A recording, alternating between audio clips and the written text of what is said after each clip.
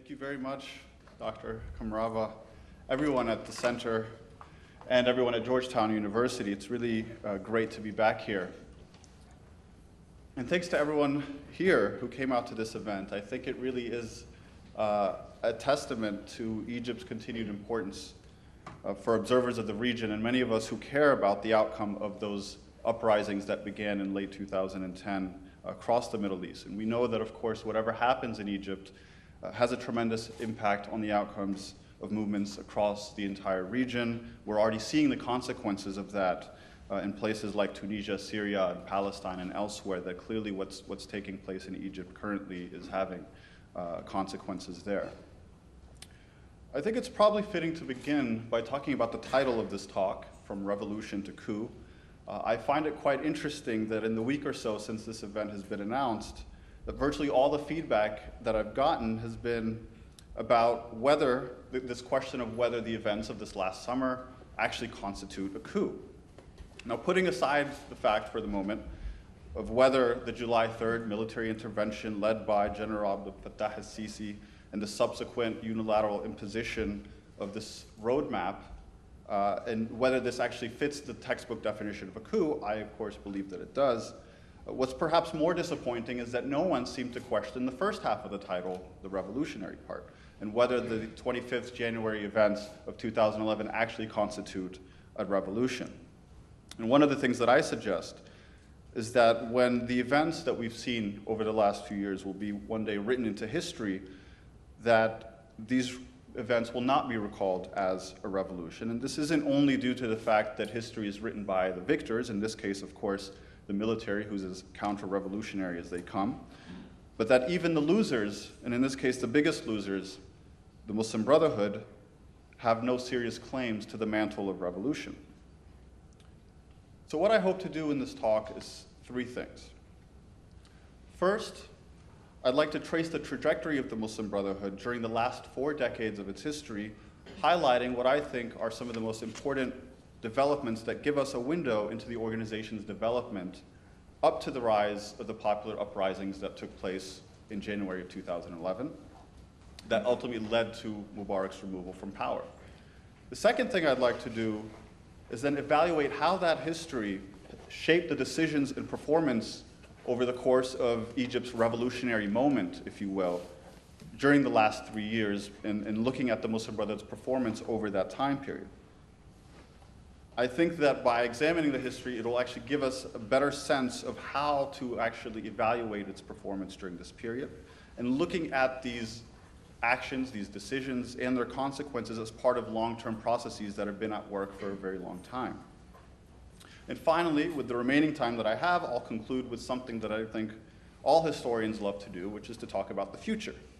What challenges did the Muslim Brotherhood face going forward in light of the current circumstances that we're seeing them facing in this event, this saga that's unfolding literally by the minute?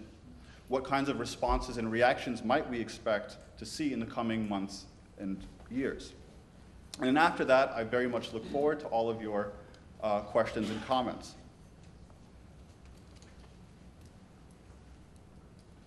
In examining the Muslim Brotherhood's legacy, specifically as it relates to this current revolutionary moment, one of the first questions might be, well, why single out the last 4 decades in its history as I've done, especially when we consider that the Muslim Brotherhood has an 85-year legacy that goes all the way back to the foundation, of course, by its charismatic leader and founder, Hassan al-Banna, and that it's actually experienced very few or minor ideological or organizational shifts since that initial period.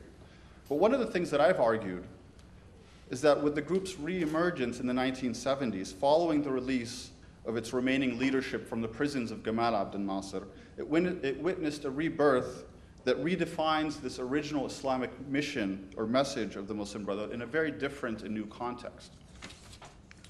So what do I mean by that? If we're looking at the early period of the Muslim Brotherhood, one of the things, of course, we're seeing is that the context very much matters.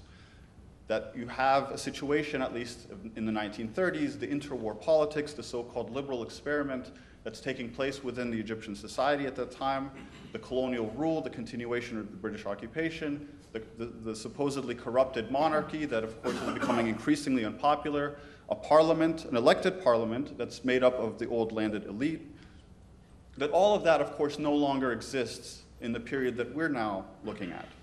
But also, if we go forward in time and look at specifically the authoritarianism of the Nasser era, with its experiments in revolutionary socialism and Arab nationalism, and of course the massive widespread repression of all independent social and political forces, that too is also something that doesn't exist after the 1960s. And so it's really that period with the rise of Anwar al-Sadat to the presidency in 1970 that brings about the Muslim Brotherhood and reshapes it in the way that we know it today. Egypt, of course, during this period finds itself in a decidedly new era, politically and socially. And though he was by no means a democrat, Anwar al-Sadat did establish the semi-authoritarian political system, the liberalizing economic arrangements that would come to define Egyptian politics from the 70s through basically the end of the Mubarak period. This was a political system that shifted autocratic power away from the military and toward this new urban middle class.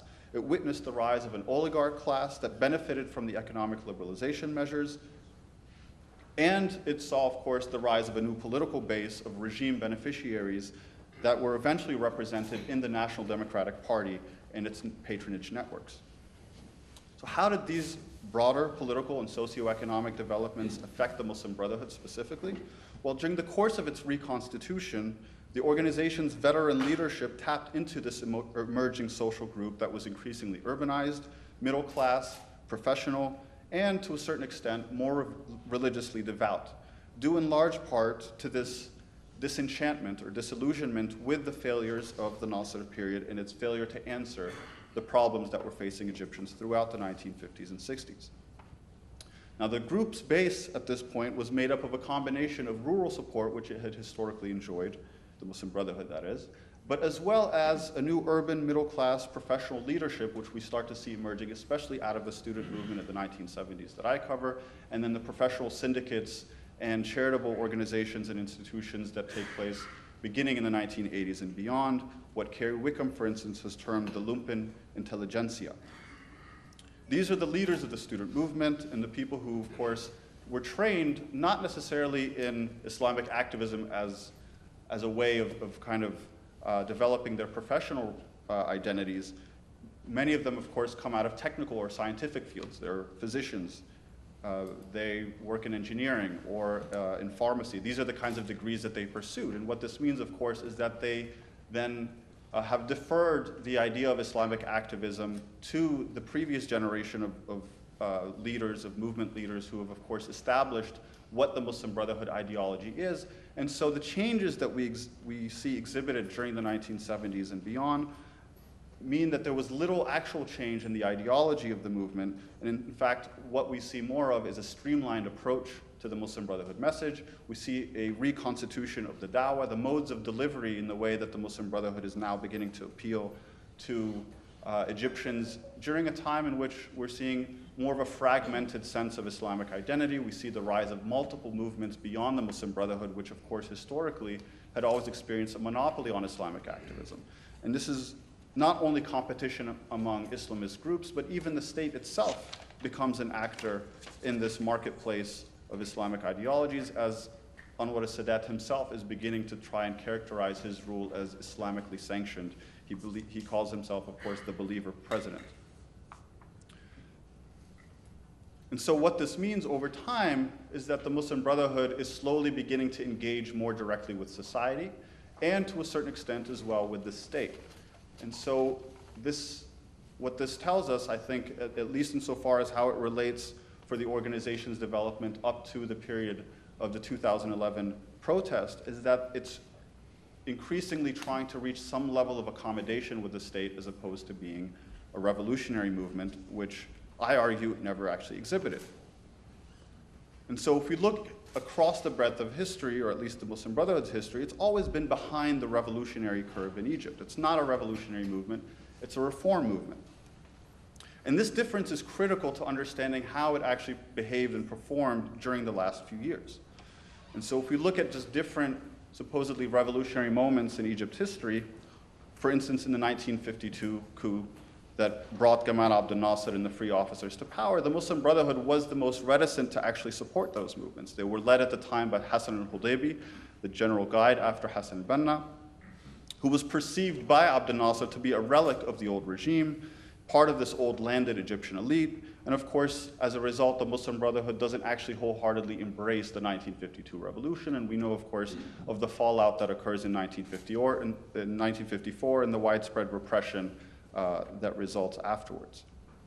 We see this also again in the 1970s and early 1980s, when we find the rise of militant groups that were inspired by the writings of Sayyid Qutb, desiring to bring an Islamic revolution to Egypt, that the moderate mainstream of the Muslim Brotherhood, led by Umar al-Tilmisani, who then becomes the general guide after Hassan al-Hudaybi, that he actually condemns this militancy and this revolutionary rhetoric of these movements, instead reaffirming gradual change and commitment to social change through a long-term process rather than through revolution.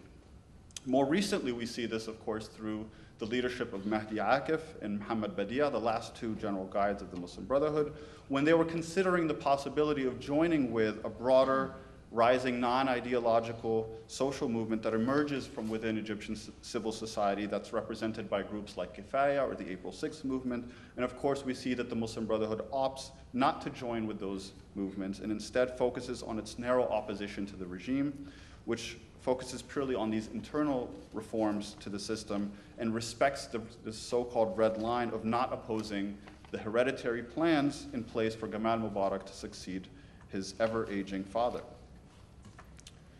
But it's one of those interesting things when you listen to some of the Muslim Brotherhood leaders recently, and not many of them, of course, have had the luxury of being able to reflect on the last few years, but those who have, many of them, of course, being in exile, one of the common things you'll hear is that the Muslim Brotherhood was not revolutionary enough, that this was actually their fatal mistake during the last few years. Well, what do they mean by that, not revolutionary enough? Let's actually examine the legacy of the Muslim Brotherhood during the period of the January 25th uprising and beyond. Well, up to the point of these protests, the Muslim Brotherhood had slowly begun to try and reach some kind of accommodation with the Mubarak regime. In 2005, there was a sort of unspoken agreement between the leadership of the Guidance Bureau, the central decision-making body within the Muslim Brotherhood, and Mubarak, in which they basically were allowed to contest for a very specific percentage of parliamentary seats in those elections. They end up winning an unprecedented number of seats, 88, which makes up 20% of the Egyptian parliament. This has never happened before in Egypt's history. And of course, the idea being that they're slowly being integrated as this kind of acceptable opposition, even while the political party, or even while the organization is effectively outlawed. The group, of course, has to run its candidates as independents. Their charitable institutions and other arms of social services that they offer are all capable of operating within this sort of semi-autocratic arrangement with the regime, which basically turns a blind eye to the activities of the Muslim Brotherhood. Many of them, even the candidates who ran for parliament, were able to actually put the Muslim Brotherhood logo on their campaign posters and materials without any real backlash coming from the regime. And so as it has all of these gains in mind, the idea of then joining with a popular protest in 2011, of course, means that the Muslim Brotherhood would be risking a lot of these goals, or a lot of these gains that it had attained. And so the initial decision by the Guidance Bureau, even at the expense of the support coming from the lower ranks, especially the youth movement within the Muslim Brotherhood that did take to Tahrir Square on January 25th, was that they shouldn't actually come out in support, and that they took a very neutral position to not endorse the protest formally. And it was only 3 days later, when the momentum was clearly picking up, that finally the leadership then reverses its decision and decides to flood Tahrir Square with its supporters, who of course played a very critical role in some of the biggest clashes between them and Mubarak's security agents. But at the same time that they were doing this, the Muslim Brotherhood again took the strategy of trying to hedge its bets. They also had backroom dealings with the chief of intelligence of Hosni Mubarak and tried to find some kind of accommodation in which they would actually then perhaps call off their role in the protests in exchange for some kind of concessions coming from Mubarak that would have essentially allowed the regime to remain in place. And it was only the persistence of the protesters, again, many of whom were supporters of the Muslim Brotherhood, but decided to stay and support the protest anyway, that Hosni Mubarak is ultimately forced to step down on February 11th of 2011. And after this happens, of course, many people celebrate. They declare that this is the revolution that they've been hoping for and working for. But from that very first moment, there was still a decision to be made about what the course of this supposed revolution would take. And the Muslim Brotherhood, along with millions of other Egyptians, faced a very critical choice. Do they support a transition to a new government that was basically being put in place by the military, or do they demand true revolutionary change by opposing all attempts by the military to try to impose its roadmap for the ensuing transition? Once again, the Muslim Brotherhood chooses the path of least resistance, putting its full mobilizing capacity behind the March 2011 referendum, in which an overwhelming majority of Egyptians voted to endorse a roadmap that scheduled parliamentary and presidential elections ahead of the monumental task of rewriting the Constitution.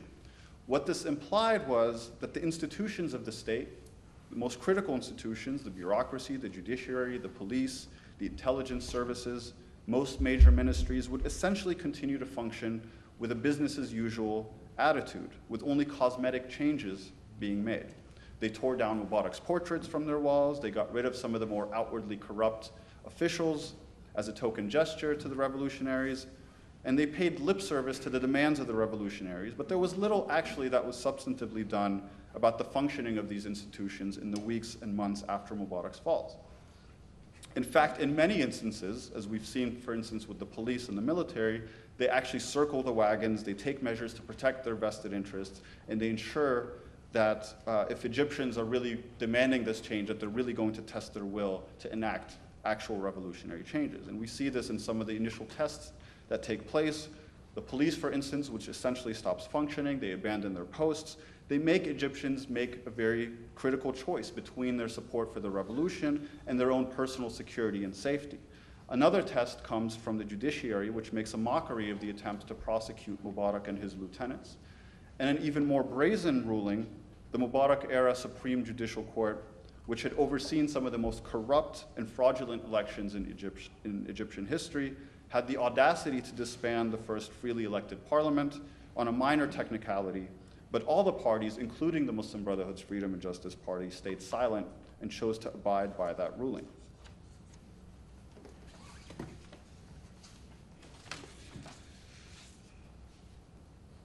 And so in the course of playing this unfolding political game, the Muslim Brotherhood was counting on several things. First, as the leading opposition movement under Mubarak, they believed that they stood to gain the most by preserving at least some elements of the former regime's ruling arrangement. To scrap that system entirely would have jeopardized all of the gains that they had made over the previous couple of decades. And enacting a true revolution would have meant that they would simply be put on par with every other social force and political party that was being established that claimed to have this vision for the new Egypt. And of course, this means that to some extent that they had benefited, of course, from the previous arrangement, and they hoped to try to preserve or safeguard at least some of those gains. Secondly, I think there's something to be said about the fact that they continue to be in awe of the power of the military rulers. And this is possibly a product of years of psychological subjugation at the hands of the military that goes all the way back to the Nasser era. But for whatever reason, the Muslim Brotherhood continuously took exceedingly cautious positions in dealing with the SCAF, the Supreme Council of the Armed Forces. And even after the first civilian president was elected in Egyptian history, the Muslim Brotherhood continued to defer to the military on a number of critical issues. They guaranteed them immunity from prosecution for all of the abuses that they committed during the protests.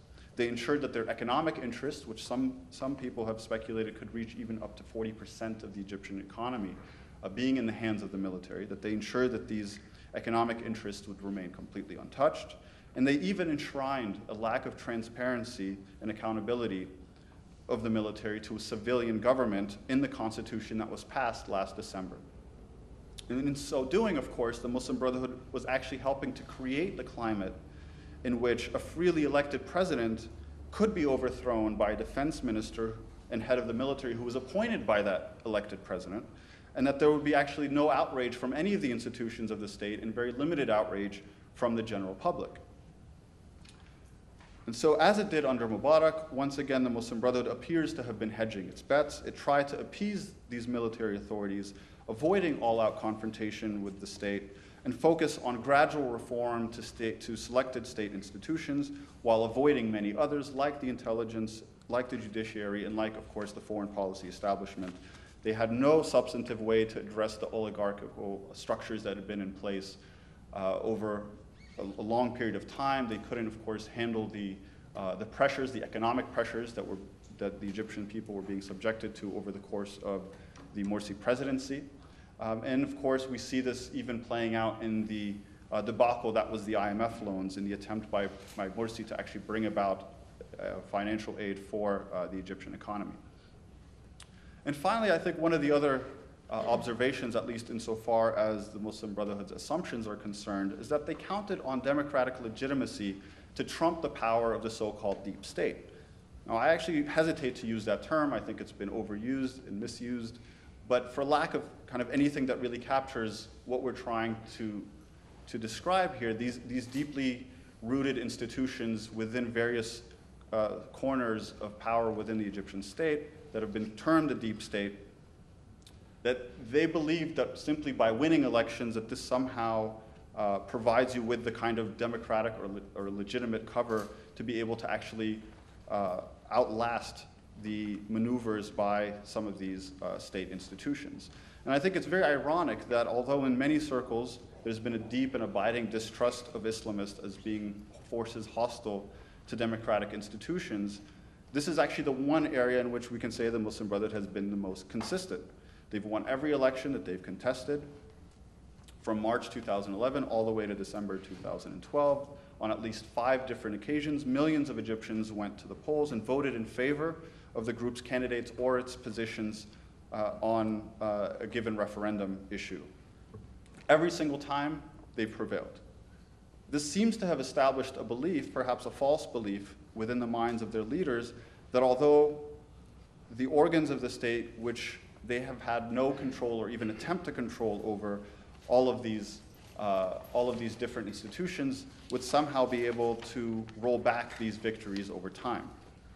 And so what we've seen, for instance, is that this psychological effect of democracy is somehow trumping the power of the deep state or the power of the former regime's apparatus of power, that there couldn't be any concrete measures taken to roll back these democratic gains, at least insofar as they were becoming institutionalized within this emerging state system that Egypt was trying to transition toward. And so what this means in practical terms is that although they understood the threat, they recognized that, yes, the judiciary could try, for instance, to dismiss the elected parliament, that they could dismiss candidates who were running for the presidency or dismiss their nominations, but on technical grounds, but they couldn't actually dismiss the idea, they couldn't roll back the idea that there should be a freely elected parliament or there should be a freely elected president. That those systemic changes were somehow being completely deeply rooted, and I think they overestimated that that had actually taken place, especially given what we see now in terms of the way that the current roadmap, the current transition is really only paying lip service to the idea that there will be elections. And if there are elections, hardly anyone actually believes that they'll be free and fair or open to all different parties, especially given what's happening to the party that won the most number of seats in the last election. And so while you could possibly sympathize with this logic that you really believe that democratic legitimacy has somehow trumped the ability of this state to actually be able to overcome, that somehow Egypt had made it past a point of no return, that this in fact clearly is not what had actually taken place. And of course, the Muslim Brotherhood, through Morsi's presidency, overplayed its hand. And of course, this, I think, extends even beyond the Muslim Brotherhood, that all of its revolutionary partners as well had failed to uproot those institutions of the past. And for all that we've heard about the so-called Ikhwanization of the state, or the idea that the Muslim Brotherhood was then placing all of its key supporters and figures within these various sensitive positions in the state structures or the state bureaucracy, when the Ikhwanization took all of 5 minutes after the overthrow of Morsi, you wonder whether it was ever really something to begin with. Probably not. And so now I've tried to make the case that the Muslim Brotherhood hadn't really taken over the levers of power, and so I didn't actually deem it very necessary to talk about its performance from a policy standpoint. I think that's something we can certainly discuss further if you're interested in it. But suffice it to say that the portfolios in which they did try to exert some degree of control when they were in power, the record was very mixed, and that's really putting it generously.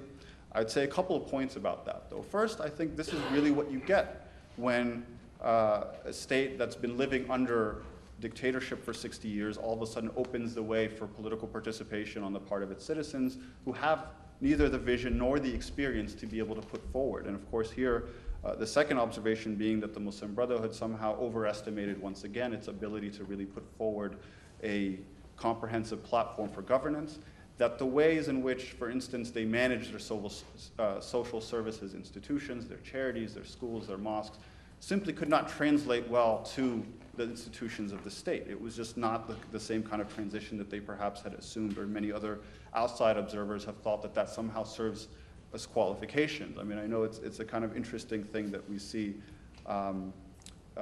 taking place, you know, in political systems around the world, in which someone could basically say they were a community organizer, and that gives them the kind of credentials to become president. Well, that's the kind of platform that the Muslim Brotherhood was attempting to run on, at least insofar as they hoped that their deep experience as being kind of this so-called state within a state would somehow translate well into the levers of power once they were able to be elected into the parliament and then later into the presidency. And of course, this, I think, was a highly presumptuous assumption. And of course, the failure to then build some kind of consensus with the other revolutionary factions, not to say that there wasn't a high degree of obstructionism, again, from many of those sectors. We could talk about individual figures and movements and how they also interacted to try and subvert the attempts by the Muslim Brotherhood to actually govern effectively. But in the end, I think it's clear to say that the revolutionary moment was certainly lost, at least insofar as the divisions that emerged within this revolutionary consensus that never really took hold, and then of course in the way that the institutions of the state really left their mark on the Muslim Brotherhood as well as other organizations. So I'd like to conclude with just a few thoughts on where things are likely to be headed in the coming weeks and months. I imagine that many of us have been watching with consternation what appeared to have been a popular movement to challenge the Morsi presidency on June 30th and the protests that have manifested into something else entirely: a return to military rule, emergency laws, wide arrest powers for the police, mass killings that have been unprecedented in Egypt's modern history, destruction of property, the shutting down of independent and opposition media, and an attempt to spread a culture of fear that we thought had been completely undone by the January 2011 uprising. The military-appointed government of General Sisi has assumed a total war position against the Muslim Brotherhood and its supporters, but has also signaled that there will be no room for political dissent from any quarters from within Egyptian society in this new emerging arrangement. The organization is likely to be banned. Its leaders have already been imprisoned. Many of them are on the run or are in exile. Its institutions have been destroyed. Its assets have been seized. Its media has been shut down. And of course, thousands of its members have been arrested. And one of the things that we keep hearing about lately is that in spite of this impending repression and ban on the Muslim Brotherhood, the organization is bound to survive because it has always been banned and it's always survived. In fact, we've even heard some people who've said that it prefers to live in the shadows, that it prefers to actually flourish within this kind of underground scenario. But without questioning the survival instincts of the Muslim Brotherhood, I would urge caution on that for a couple of reasons. First, I think it's been made clear that this impending repression that we're seeing now is going to be unlike anything that we've seen before. First, the military believes that they have a popular mandate to destroy and suppress this Islamic impulse that exists within society as represented by the Muslim Brotherhood. And it's even employed, of course, the war on terror discourse that we've seen, the imagery of it, in order to try to pursue it and destroy it. This is likely to continue and actually would probably even be stepped up in coming months as this military and police violence will give way to legal and institutional attempts to repress the organization. And unlike in past eras where the authoritarian rulers couldn't afford to have an all-out ban on the organization, They allowed it to continue. They turned a blind eye, as we said before. They allowed it to kind of survive and thrive within certain corners that it had, or certain areas that it had basically carved out for itself. That the fear, of course, at the time was that if Mubarak or Sadat or anyone was really going to clamp down completely on the Muslim Brotherhood, that this would actually engender a wider revolt or a wider protest movement, that it could perhaps even consolidate around a wider opposition. Well, the military regime that's in place now doesn't have that fear. They believe that this is really an attempt to try and crush the organization. But secondly, I would say, and perhaps more fundamentally, it's important to note that although the Muslim Brotherhood has a history of existing underground, safeguarding its organizational structure and hierarchy from the machinations of the state security apparatus, it's increasingly moved away from that over a process that goes back to the mid-1990s and was accelerated really in the last 3 years. The organization was becoming increasingly public. It was functioning in relative openness. For the first time in decades, observers, the general public, and perhaps more crucially, the institutions of the state were becoming increasingly aware of how the organization functions, its internal mechanisms, its formal and informal structures, the key players, the key internal divisions and factions that exist within the organization, the modes of communication, the informal networks of mobilization that exist, the placement of its assets, the relationship between the central hierarchy and its various social services institutions. Even the names and profiles of thousands and thousands of its members were becoming exceedingly public and well-known.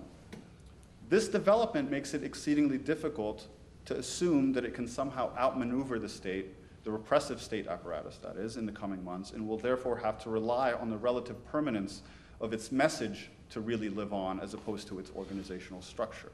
The popularity of this mission will live at the expense of the organization.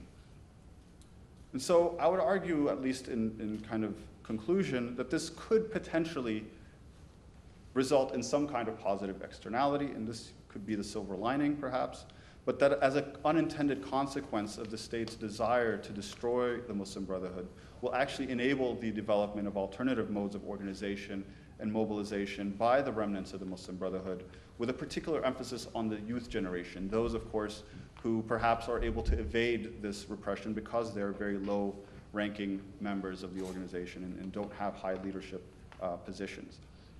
Many of them, of course, have also been traditionally very critical of the Muslim Brotherhood's leadership, who have desired for greater openness and greater interaction with broader segments of Egyptian civil society. They've been the most ones that have been able to link up with some of the other revolutionary groups, and that perhaps this could lead to the development of something like a cosmopolitan Islamism, this term that I've sort of used to try to capture the idea that you can have a civic and Islamic identity in which you can use, going forward at least, to frame the current conflict not as one between embittered Islamists versus this emerging secular authoritarian state, but one of all Egyptians united to oppose the return of a brutal, exploitative, repressive regime and calling for the promise for this revolution to be fulfilled. Thank you very much.